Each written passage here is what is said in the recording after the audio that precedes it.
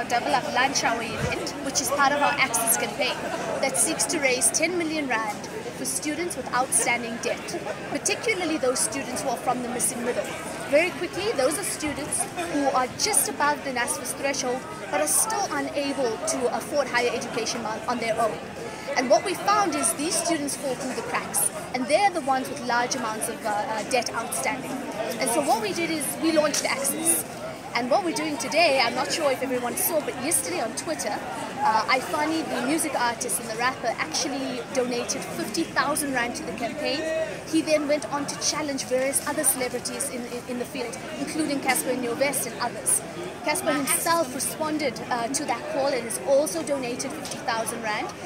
That's just one of many. And we've invited all of those artists to come through today to pledge their support, to throw their weight behind the campaign. But importantly, it's for them to interact with students. It's for us to interact with students, for everyone to feel a part of what we're doing.